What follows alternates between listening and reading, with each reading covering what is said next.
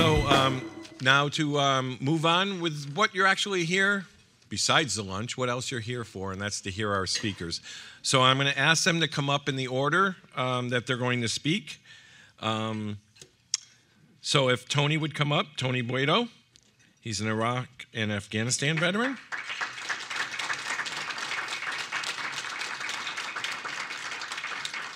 He also owns TNT Tent and Table and Freedom Movers. He's from Agawam. Am I supposed to stand? Or oh, no, you can sit. You can sit, yeah. You're going to be standing in just a minute. All righty. Mr. Bill Byrnes, a Vietnam veteran.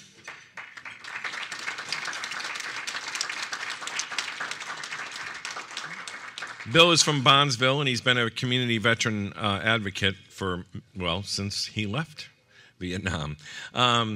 Dr. Kelly Coxe. Kelly is from the Vet Center. She's an Iraq War vet, now residing in Belchertown in a nice, beautiful house. Can't wait till the pool is operational. A couple of dear friends, Mr. Gerry Clark, Vietnam.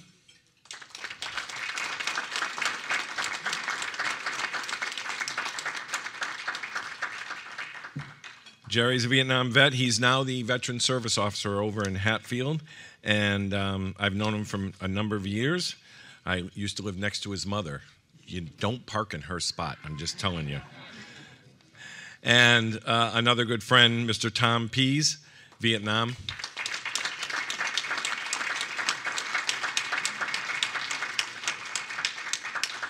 Gerry and Tom are actually going to kind of stand up together because they kind of grew up together. So it'll be fascinating to hear from them. And last, but definitely not least, I'm going to call on Ed, quote, Red Morrissey, World War II veteran.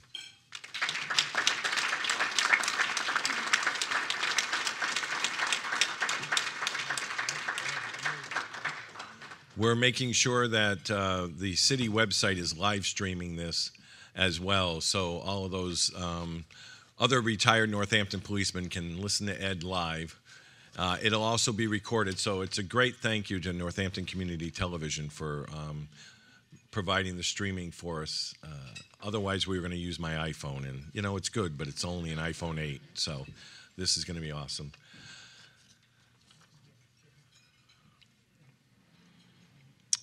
So with that all said, I'm going to ask Tony Boido, please give him your undivided attention as he's going to do I'm sorry, did I say it wrong? No. Oh, no. I thought I mispronounced it, but it's what I'm known to do. So please come up. All right, thank you. Thank you. I'm only 5'7" here. This is a little tall. Well, thank you guys for having me here today. I definitely appreciate it. Wasn't really thrilled about going first, but I really don't want to follow up after these guys. I have some amazing men and women behind me.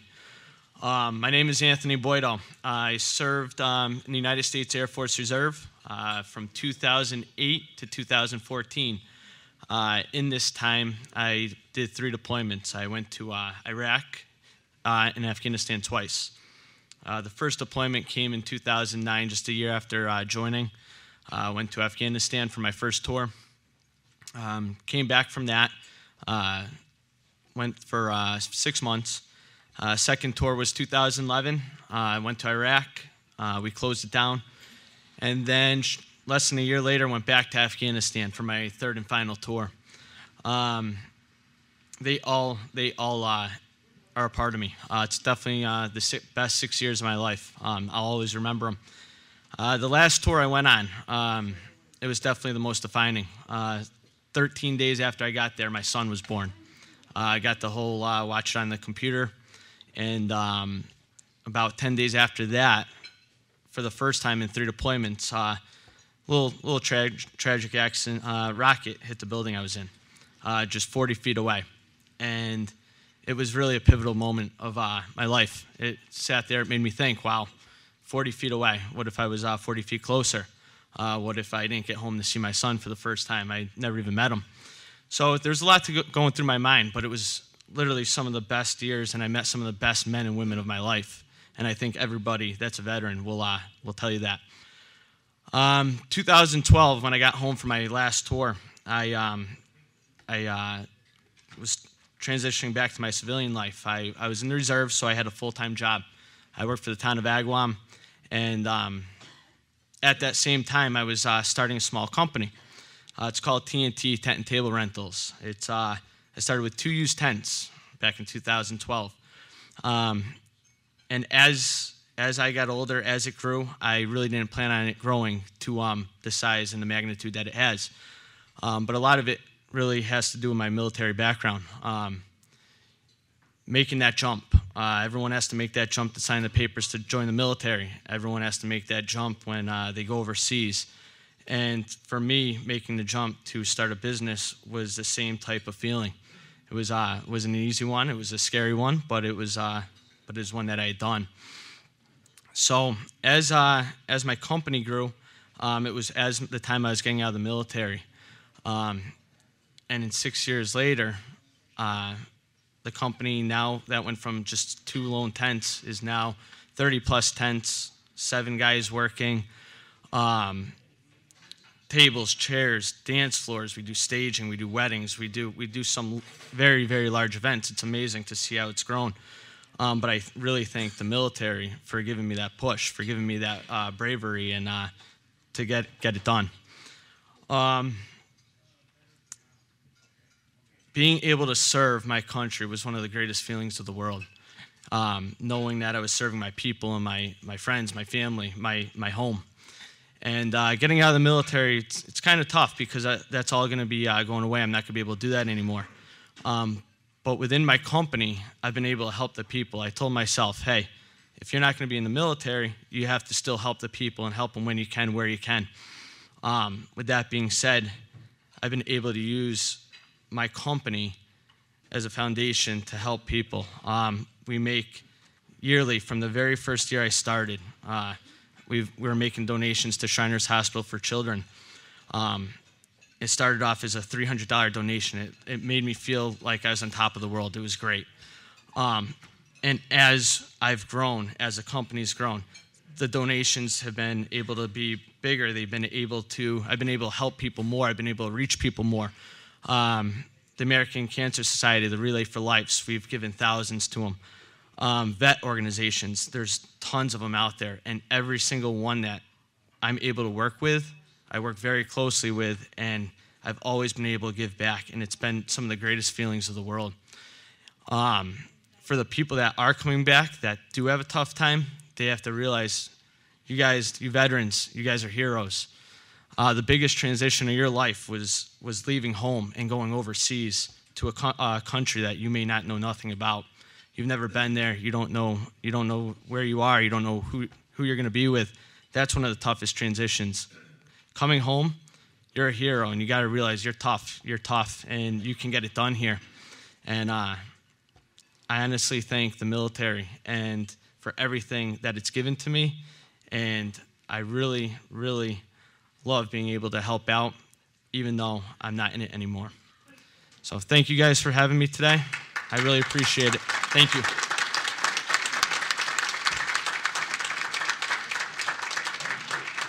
Excellent. Thank you. Thank you, Tony. Now I would call on Bill Byrnes, please.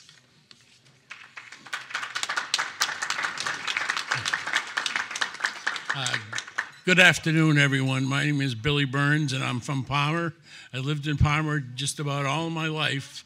Actually, it's Bondsville for those people that never heard of it, but I've lived there for 42 years, and I joined the United States Army in 1965, and I got out in 1969. I served 2 years in Germany, and then I volunteered for Vietnam, and I served with the 9th Infantry Division as a combat medic, which I learned a lot of lessons serving as a combat infantry medic, and which carried me through the rest of my life. I got out in October of '69, and I got married in April of '70, and I'll be married 48 years this year, so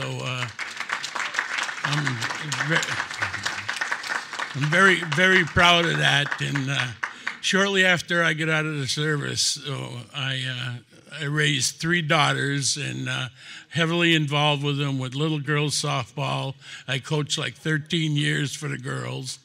And I always kept an eye on the community as far as veterans and the VA, try to steer them in the right direction to go get help if needed, especially at that critical time in our country when it wasn't fashionable to be a Vietnam veteran.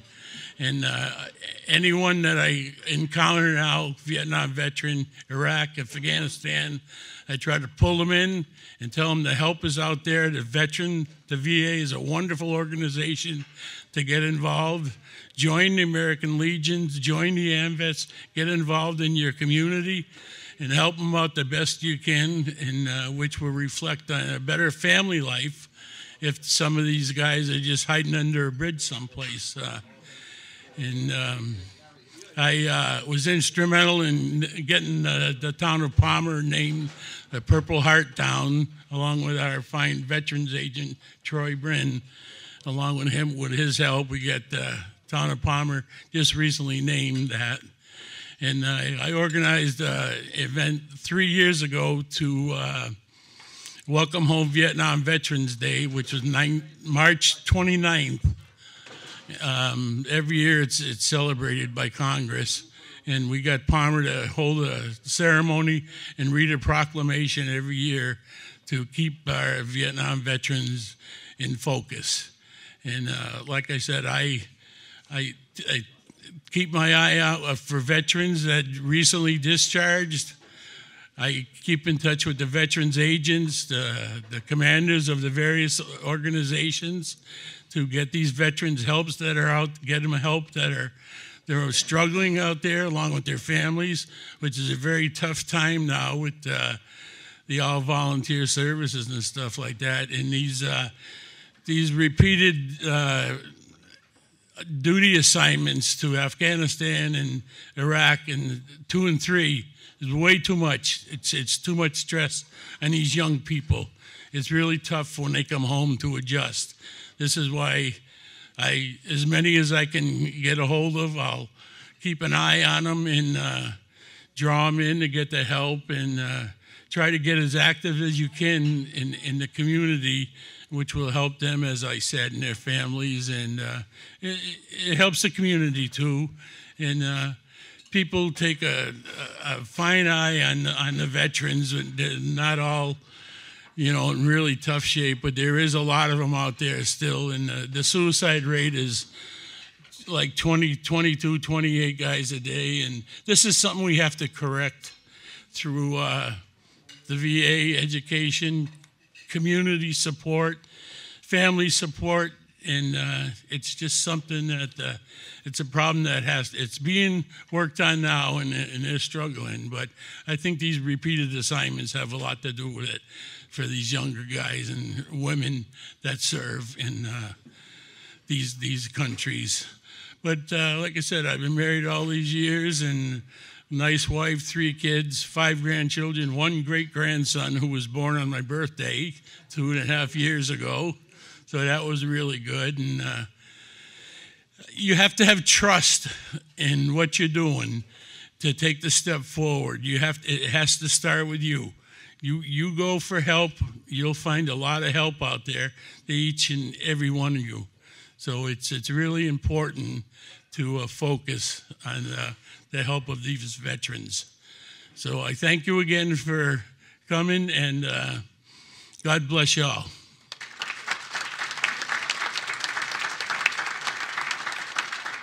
Thank you, Bill. Just to echo just a moment of what he just said, we're speaking about a veteran who has now spent most of his career helping other veterans and helping to serve in the community, which is exactly why we're doing this Storyteller X. Again, this is the first one in New England. We're hoping to have it all over New England and across Massachusetts, because these gentlemen here, the gentlemen out here having lunch every week, they're your neighbors. They served. They came back. We just want to notice that not everyone's a hero, not everyone's broken, but we all served, and we want to just make sure that the community knows we're here. So very good so far. 2 down. We got 4 to go. I'm now going to introduce Dr. Kelly Coxe, an Iraq War veteran, and also works at the Springfield Vet Center. Kelly?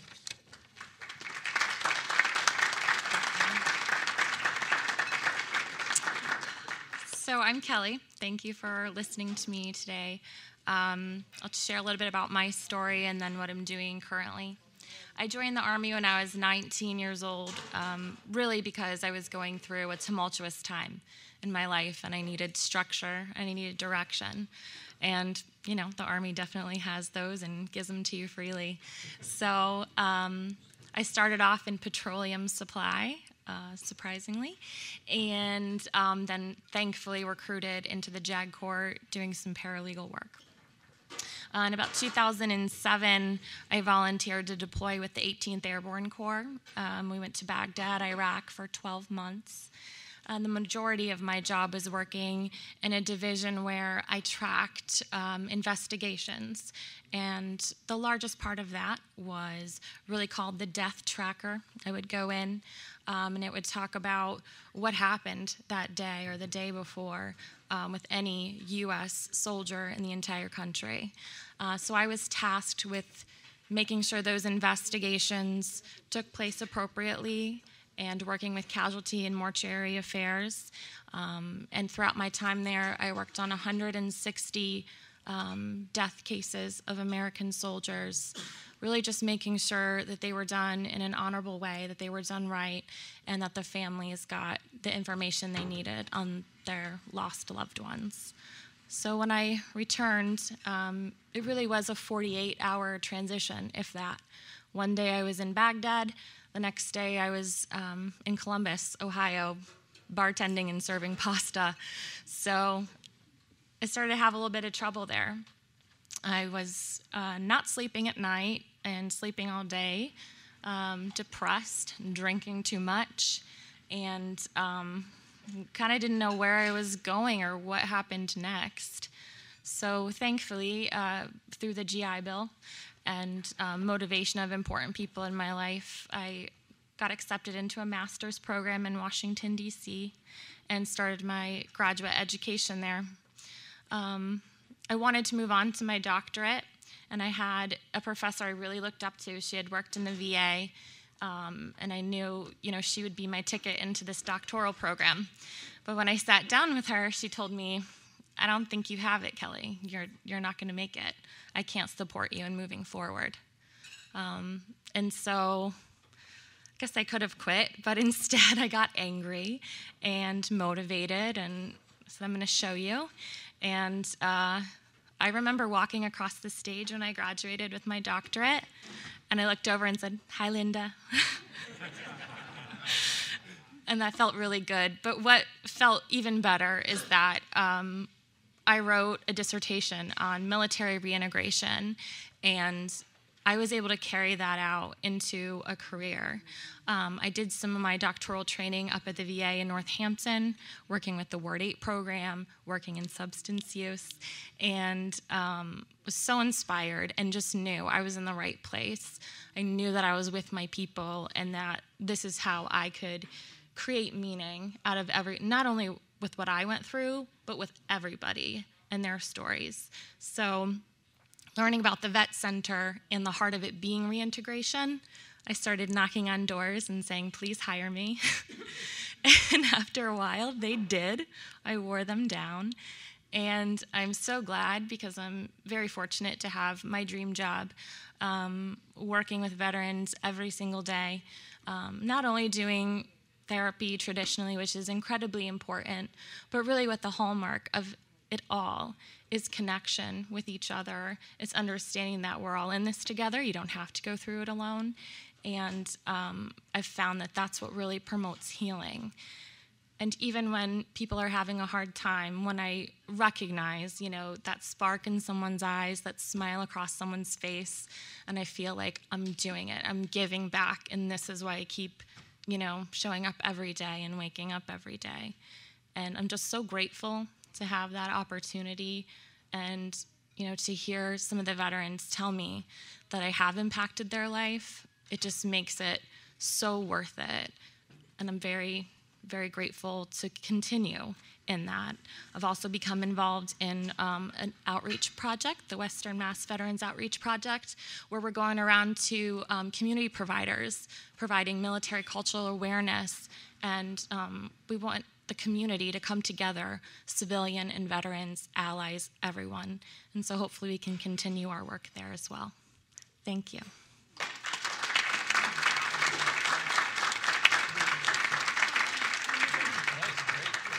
Thank you, Kelly. That was awesome.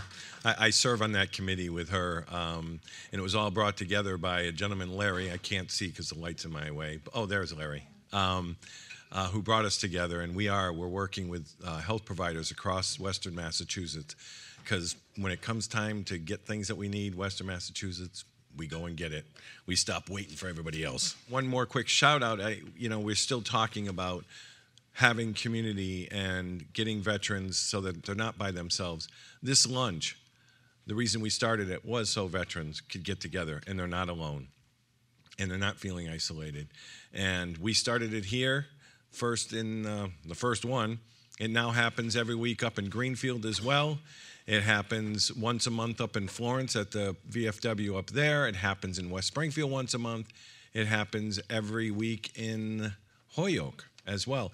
And there's thoughts that this is working so well that we might be looking to bring it statewide. So I'm working with Chris and everybody else to see about doing that. Thanks. Eddie, do we still have some food? Anybody still looking for seconds or haven't had anything yet? Please feel free. Now I'm going to call on two people to step up at the same time. No, they'd rather go one at a time. That's fine. Actually, now that you say that, there's not a lot of room for you to stand next to each other. Well, yes, right. That's what I get for coming up with ideas. So first, I'd like to invite Gerry Clark, who I've known for a long time, to come up and give us a little brief account of his story. Thank you.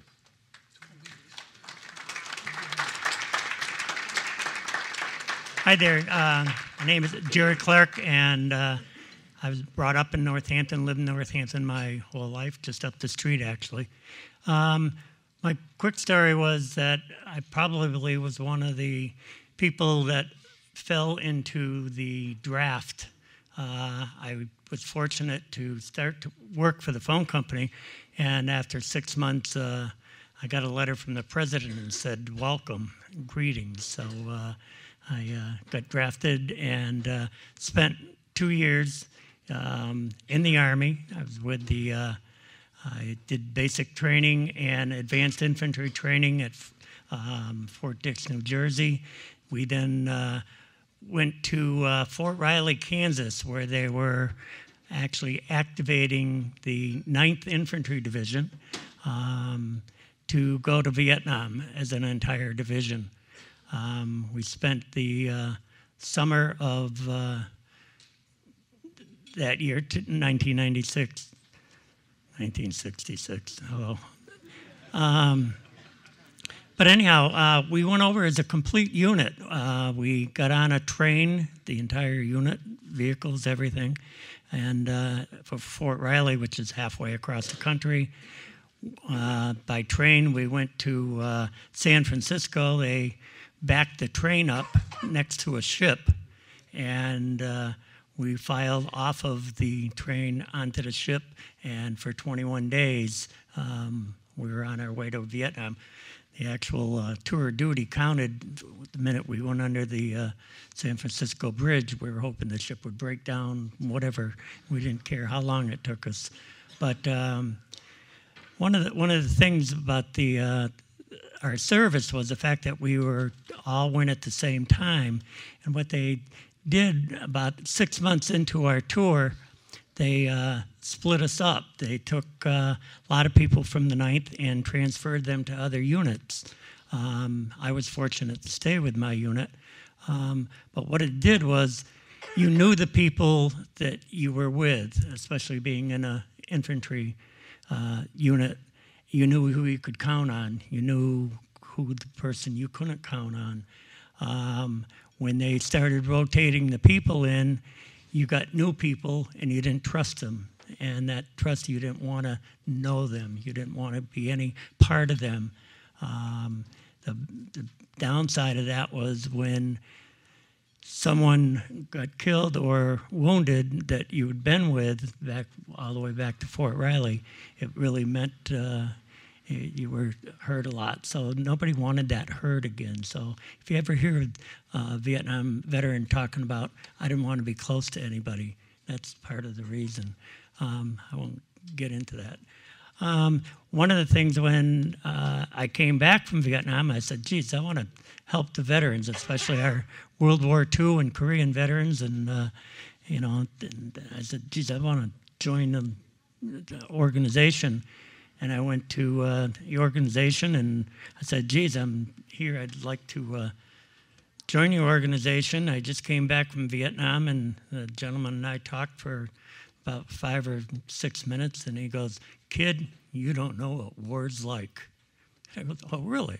I said, well, then apparently your opinion, it's probably not an organization that I want to belong to. And I, left and belonged to a different organization, and I just got my 50-year pin for being a member of the Hatfield American Legion last week. So I think the story just sticks in my mind that back then people just didn't want to know anything about the Vietnam veteran. It's just go about your own way, and it was so easy to just tuck yourself in and forget about it and get back to work for the phone company or whatever.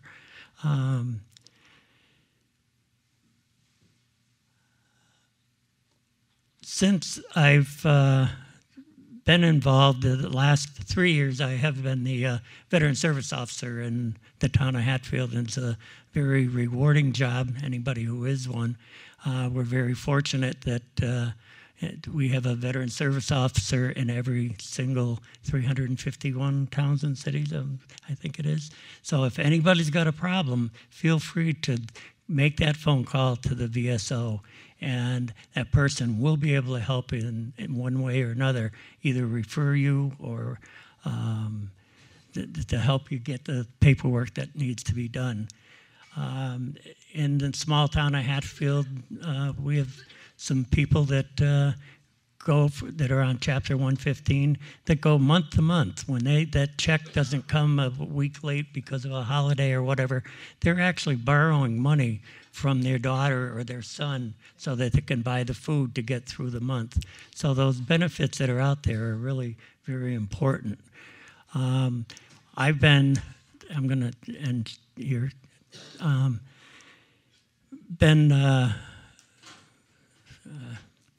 gonna let it go at that. One of the things I do want to say is that being a Vietnam veteran, I've always said and been advocating the VA. The VA's there, you got to go to the VA, and I never did it myself. I always thought, that's not for me, that's for the World War II vet. That's for the Korean vet. It's not for me. With the people coming back from Iraq and Afghanistan, that's for them. You guys got to go to the VA. It's not for me. Well, I'm at that age and I'm looking out at some Vietnam veterans here, and guess what? It's our turn. It's our turn to go to the VA, enroll in the healthcare system, get the benefits that you're entitled to. Don't wait. It's not their turn, it's our turn. And I'll leave it at that. Thank you.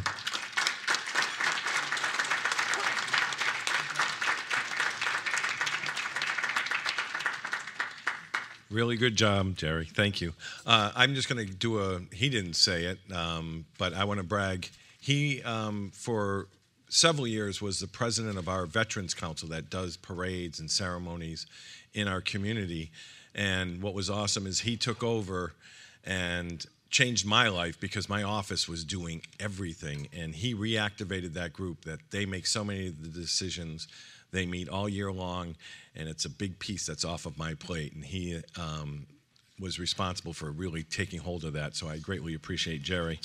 It's also, just want to let folks know that Valley Eye Radio is also recording this, so you'll be able to go onto their website and also get a verbal recording of this. Is that what I want to say, verbal? Yeah.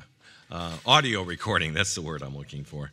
Another member of the Veterans Council of Northampton who came on with a great idea at one point, and he put it off. If he wants to talk about it, I'll let him. Otherwise, I'll tell you. Is Mr. Tom Pease, Vietnam veteran, and also grew up here. And the reason I had asked about him and Gerry, because they kind of grew up together, but they got their own story. So I'll ask Tom to please come up.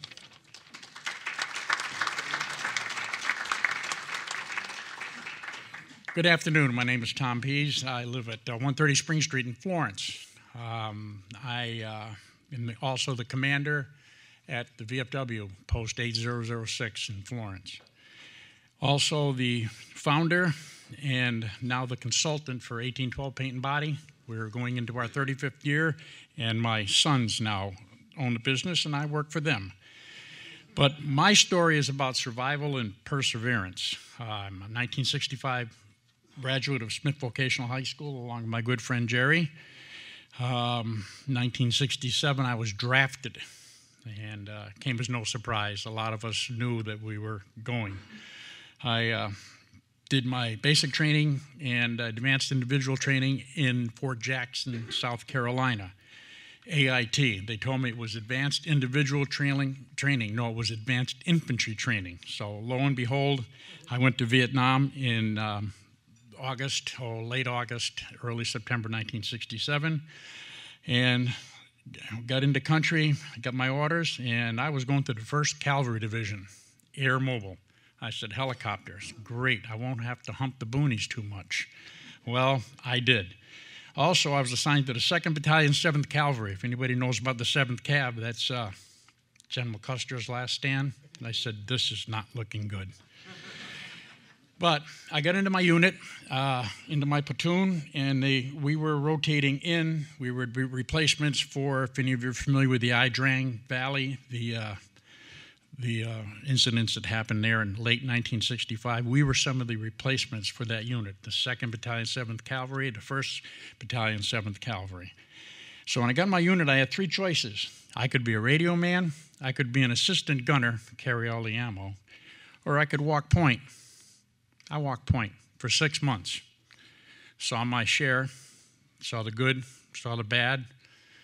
I received very good training in On K. That's our base camp for the 1st Cav. I was taught how to look for booby traps, how to look for punji stakes, a lot of things hidden. I got some very good training there that helped me a lot. I'll give you 2 quick points, 2 quick incidents that happened to me that made me realize about survival and perseverance. One was I was walking point for the entire platoon, coming off a mountain, and we had run in, I smelled smoke, and we had run into a platoon-size little feast, I guess, because the rice was still hot in the pots. It was still steaming. There was gear all over the ground. I was the first one on the scene, and I said to myself, I survived this. I could have ran into, a whole platoon being in front of my platoon. The other thing was on the 78th day, I was in a lead helicopter with our battalion sergeant major, and we went into Quezon to relieve the Marines. And flying in there, I saw what the North Vietnamese were doing, what they did to the runways, to all the equipment there. I saw the trenches that they dug up to the concertina wire. I saw the Marines. And again, I thought to myself, I'm surviving this. I'm persevering. I'm pushing forward. So what I learned through the military is a lot about survival, about, I came home, obviously I didn't get killed in Vietnam. I've survived. There's got to be more to it. All along, I always wanted to start my own business. When I came back from Vietnam, I turned my back on the military. I grew my hair down on my shoulders. I wanted nothing. I'd had enough. I'd seen enough. I moved to Florida. I started a family in Florida with my wife, Peg. again, I wanted nothing to do with the military. And what happened was 9/11 came along. It shook me up. And I'm sure it shook a lot of us up. It changed me and changed my way of thinking. And I got to thinking, I says, you know, I survived. I'm a survivor. So I went into business. I was in business at the time, actually. And what's making our business successful was my willingness to survive, to persevere, to think back to the military, think back to all those times that it was so tough, but I kept going. I kept going. I kept going. And I instilled that into my sons. And for 35 years, that's what I've done. Every day I've gotten up and put the left foot in front of the right foot. Survive. Survive. We all can do it. You have to have that mindset. 1991, I lost a son. And I dug deep, and I thought about basic training, and I thought about AIT, and I thought about Vietnam. I said, I got to keep going. Get up in the morning and put your left foot in front of your right foot. Continue. We can do it. We can all do it. That being said, along with Gerry, I didn't really want to go to the VA. I had no reason to go to the VA. Well, I've been up to the VA a few times. I've got some benefits now. I've got some health issues. They're taking care of everything. I always thought that, boy, the waiting list is going to be like 6 months. I'm going to have to wait a year to get up there.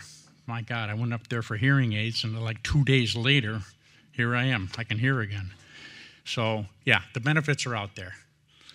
But getting back to survival and perseverance, just put the left foot in front of the right foot.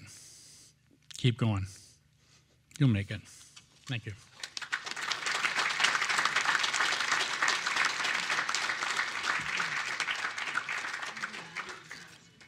Oh, wow. This is better than I expected. This is great.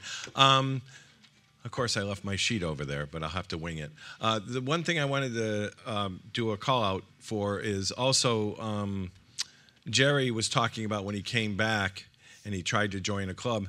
The ironic thing is at least for me, being at a younger age, this place was originally called the World War II Club. It's the World War II Veterans Association. And you go, well, why wasn't it just the VFW and American Legion? Well, what happened was a bunch of city World War II vets came home and they wanted to join one of the other associations, and they were saying, you weren't in a real war. So they started a club for World War II veterans. So I guess it's gone through our history. I'm not quite sure who they let talk to other veterans when they say, oh, I was in the real war, yours wasn't. But just the idea that they had to start a World War II club for World War II veterans because theirs wasn't a real war. Okay. And with that in mind, our final speaker of the day is Ed Morrissey. His nickname was Red. He is a World War II veteran. He was also a career police officer with the Northampton Police Department, so I know they're going to want this link and show it to all the folks there. Ed, would you come up?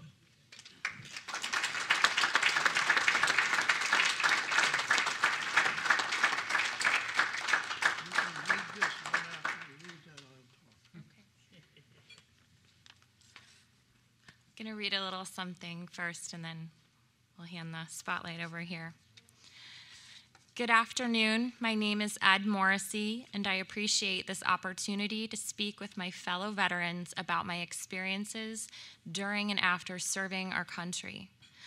I'll begin by telling you that I was a student at Smith School who got up at 5:30 each morning to milk the cows at Warner Farm, then went to school, and after school worked at Breguet's gas station in the center of Florence, pumping gas and washing cars in an era when that was done by hand. While working there, World War II broke out, but I was too young to join up.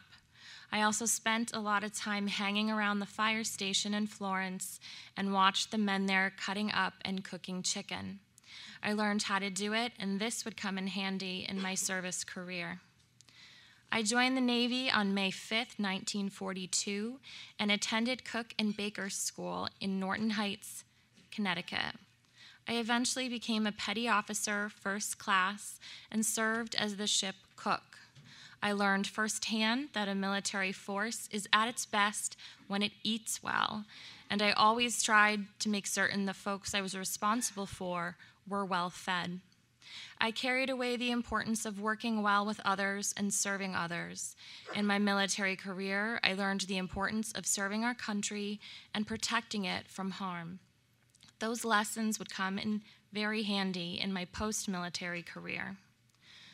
My service career ended on January 1st, 1946, and I returned to Florence. I decided to take some time off after military service because I did not want to go right to work. But I soon had a job at Brookside Dairy, peddling milk on 4 routes. I was earning all of $35 a week, but that wasn't enough, so I left for a job glazing knives at International Silver. As you can see, I was never really without work, as I had to support myself and was always looking for a better position. A friend of mine, John McCullough, was a Northampton police officer who worked at the Market Street beat in town. In 1951, he told me the police department was looking for 6 new hires, and I applied and became one of the 6 joining the force in 1951. So after defending our country in the military, I was now charged with defending our city and its residents. I took the beat walking on Market Street for 2 years, and while I was on the force, I walked every beat in the city and drove every route there was in a cruiser. Besides that, I took care of the city's parking meters. Fixing them was expensive and time-consuming, as they had to be sent to New Jersey for repair if they broke. I learned to fix them and ended up saving the city a lot of money on parking meter repairs. During my 25 years on the force, I learned a lot as a police officer. It was a good job, I liked people, and I did not want to see people get hurt. Sometimes you had to do things that make sure people didn't get hurt. Some people needed help, and you would consider that as you decided what charges to file against them. You learned that a lesser charge would be appropriate in some cases, so the person learned he had made a mistake but wouldn't suffer a serious loss of a career or personal relationship because he could earn his way back from the mistake. But after my military service, I didn't forget my fellow veterans. I wanted to be sure I was available to do good for the men and women who served like I did. I'm a past commander of the American Legion in Hadley and was active in the Florence VFW Post 8006. I not only did a lot of work on their building, but also attended 2 Massachusetts conventions. Giving back to those who served was important to me. All of us have given of our time, effort, and energy in defending our country. But we veterans do more than that.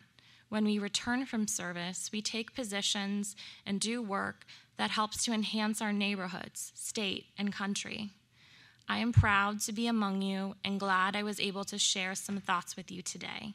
Thank you very much.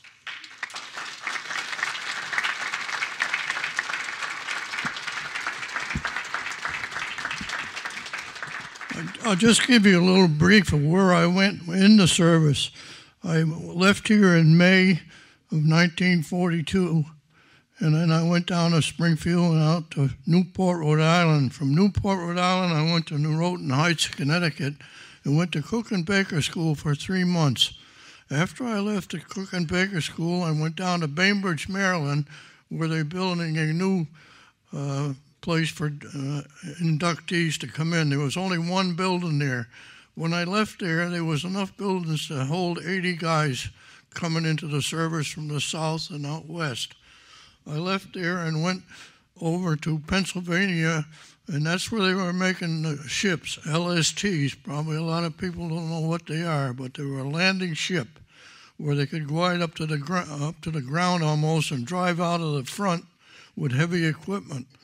So I worked on that, and we went down the river into Florida, And from Florida, I went to the West Coast, and from there I went out to Hawaii, and then I went from there out to Okinawa, Japan, and the other islands there. And we were in the invasion of the Palau Islands. I fed 160 Marines steak and eggs at 5 o'clock in the morning, and they had a landing going, and they started in with the smaller boats to the shore, and somebody had goofed. There was a reef there, and they couldn't get in only about 80 feet from the shore. So the guys all jumped out of the ship, or the small boats, and swam in. When they swam in, the Japs were in the bushes behind them, and them 160 guys were dead by 9 o'clock in the morning. And I never forgot that, not one day. And I'll tell you, that just them 2 or 3 weeks, the first time we were there, they shot over 20,000 of our men. And then they kept going and going, but it was always a shootout every day.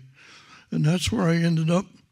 Then we got into a bad storm one time, excuse me, and we got broached with our ship. The back end got up on land, and it bent the screws that ran the ship. So we were sitting there, and they were getting ready to go to the Philippines then. There was 500 ships in that area, and they all left to go to the Philippines, and we were sitting there. We couldn't get off. So we had a commander come on, and he looked, and he says, well, they're going to tow it back to Hawaii, and that's where we went. And finally they fixed it, and we went back out. And I stayed around Saipan and Guam and Tinian for about 4 months, and then I came home on a transport ship in 1946. And I've been here ever since. I'm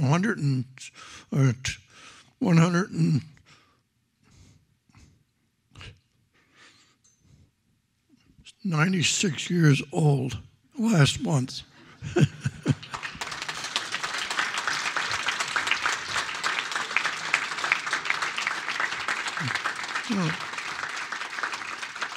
Well, thank everybody that came. It was a great pleasure for me to be here.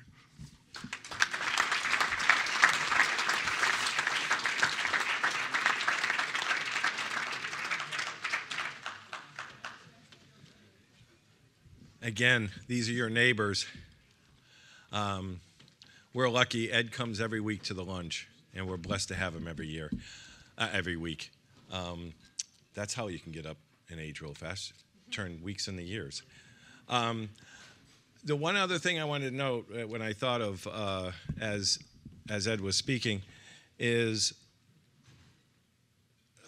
Tommy was right. He went through a change about what it was to be a veteran, and one of the things he did is he came up to Gerry, who was head of the Veterans Council of Northampton, and he came with an idea. And his idea was, how about if we get all the World War II veterans that went in from Northampton and take them down to the War Memorial down in Washington, D.C. And he brought that idea, and everybody thought it was a great idea. So, not at first. Well, but you won us over for sure. And what ended up happening is we ended up with 2 chartered buses. They went down to Washington, D.C. I was invited to go. I wanted to go, but I had won tickets to go to Greece and Turkey, and it was so I went to Greece and Turkey. Sorry, guys. But from that experience, they went down. They spent nights over at a hotel. Everybody was great. I wasn't there, so I can't say much, except that I know when they went down, they talked about how people were talking and kind of getting to know each other. And on the way back, the Northampton police met them at the line, brought them all the way back up to the Elks where their cars or people were going to be there to pick them up, and they were all singing. Oh, yeah. So they had found camaraderie in that thing. That's what this is about, folks. This is what it's about. Get to know the people that are in your neighborhood. They're probably veterans. It's great to say thank you for your service, but ask a little bit more. Ask them to tell you a story, because, boy, there's rich stories out here. As they did go down and had that great trip, that was a one-shot deal. It was a lot of work and a lot of effort. But now we have somebody who does all that work, and he's been doing it for a while. I shouldn't say now, but Steve, one sidebar I want to put in there. Oh, okay. Is the community. Step up. We reached out to the community because this was an all-expense paid trip. It was 5 days and 4 nights, World War II Memorial, Vietnam Memorial. We had breakfast, lunch, dinner, everything was paid for by this community. In 6 months' time, was it, Gerry? $26,400. We reached out to the community, and we were able to raise that much money. The entire trip was paid for. I got the inspiration from the honor flight, and I said, we can do one better. We can do one better, because I know the community, and I knew the Veterans Council, and I knew Gerry. Once I got Gerry on board, we did it. So again, kudos to the community. Thank you.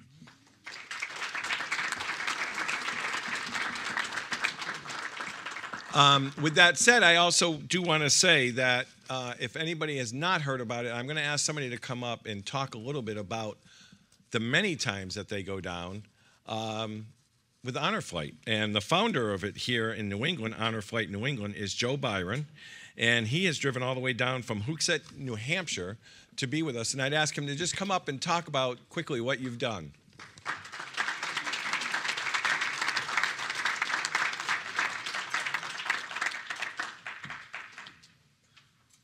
Well, thank you so much for having me here today. And the inspiration for the New England Honor Flight, I started the New England Honor Flight in 2009, and I retired from law enforcement. In my last 4 years, I investigated crimes against our senior population. And we know in law enforcement that about 82% of our seniors don't report, so I walked in the mall. And I met and shook the hand of a World War II POW named Gerry Clark, who every time he told his story, he got emotional because of the survivor's guilt. And in 2009, I got off a plane in Baltimore, and I saw an honor flight get off, and I called the national office, and I said, do you have anybody in New England? And they said, well, which state do you want? I said, well, if you don't have anybody in New England, then I'll take New England. So they said, okay, do you realize now, being in law enforcement, we're not used to asking for anything. So they said, do you realize that you have to raise all your own money? And we have been truly blessed to be able to do that. We've transported 1,773 veterans down to D.C. at no cost to them.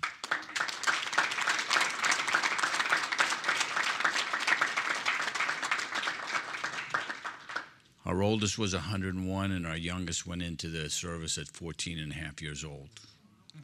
So the stories that we hear, but the one thing that we always hear from our World War II vets is, we did what we had to do. The real heroes didn't come home. So this gives them the opportunity. It's more than just a trip to D.C. They get together, and it's their time to tell the story for the first time for many of them. So it's been an absolute honor, and thank you so much for having me here today. Thank you. Thank you. If you would go ahead and ask Ed up and pin that World War II commemorative plate. Ed, can you come on up? I have a World War II pin for him, and I'm hoping he might be able to come on one of our flights with us. We're going out on our 50th flight in April.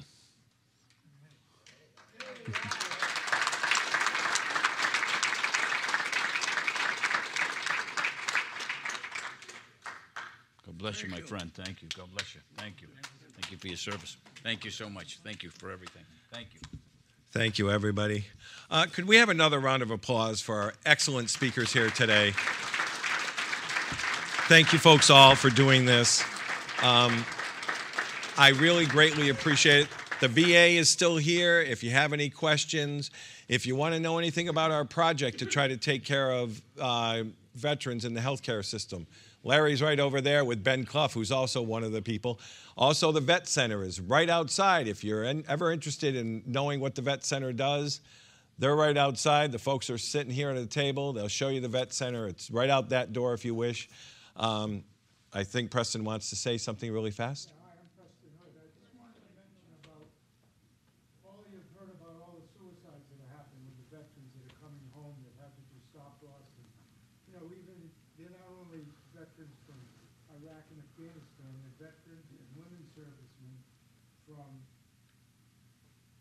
the VA to everything else. And there's so many of them. But I want you to always be aware that we as a community can do something about it. We can help, we can try to make friends, like these fellows up here said, with our neighbors. And if somebody's coming back, hey, how you doing, buddy? What's your name? What's up, you know? So we need to go out and be proactive. Thank you. Thank you, Preston. Preston is a poet. He's been published and won many awards. And we had some other writers, but I just saw them step out. We run a little long. But just thank you, everybody, so much for this. And thank you, speakers, for sharing all that you've done.